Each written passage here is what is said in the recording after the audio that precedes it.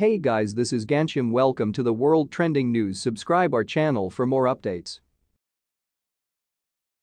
Thailand declares a state of emergency in Bangkok. Thailand declares state of emergency amid anti-government protests. Thailand's government has declared a state of extreme emergency in the capital, Bangkok, after an extraordinary day of anti-government protests that saw demonstrators blocking and heckling a royal motorcade in defiance of strict laws forbidding any criticism of the monarchy. On Wednesday, masked protesters shouted and flashed the three-fingered salute from the Hunger Games that has come to symbolize their resistance movement as they taunted King Maha Vajiralongkorn and Queen Suthida, ensconced inside the royal limousine. The incident was a stark departure in a country where ordinary Thais are taught from birth to revere the monarchy and even prostrate themselves in the presence of the king. In Thailand, which has a long history of coups, the monarchy has frequently lent at least tacit approval to military rule.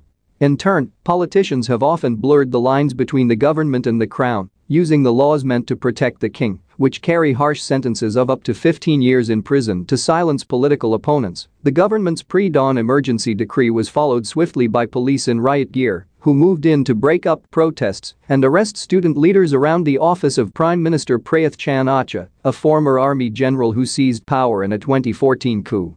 The protesters are calling for Prayuth to step down and for constitutional reforms, including new curbs on the power of the monarchy.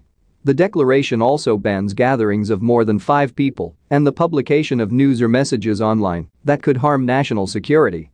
The announcement said the measures were necessary because Wednesday's anti-government demonstration caused chaos and disorder. The Bangkok Post, quoting unnamed government sources, said hundreds of soldiers from the western Kanchanaburi province were sent to parliament and that 300 others would be sent to guard Government House. Even so, tens of thousands of protesters were ignoring the decree, gathering peacefully in other parts of the capital, including at a prestigious university and at the city's iconic democracy monument. Outside a popular shopping center in central Bangkok, people were heard shouting, "Down with dictatorship. Get out. Release our friends," in a reference to the arrested student leaders, according to the Bangkok Post. Like dogs cornered, we are fighting till our deaths. Panyapong Mike Rayong Jadnok, one of the high-profile protest leaders who remains free, told a crowd at a rally near the city's Ratchaprasong intersection, according to Reuters. "We won't fall back. We won't run away. We won't go anywhere." Wednesday's public rebuke of the royal family comes 4 years after the death of the widely respected King Bhumibol Adulyadej, known as Rama IX. By contrast, many Thais resent Bhumibol's son, Vajiralongkorn, who spends much of his time out of the country, appearing to spend lavishly, even as the country's economy has suffered amid the pandemic.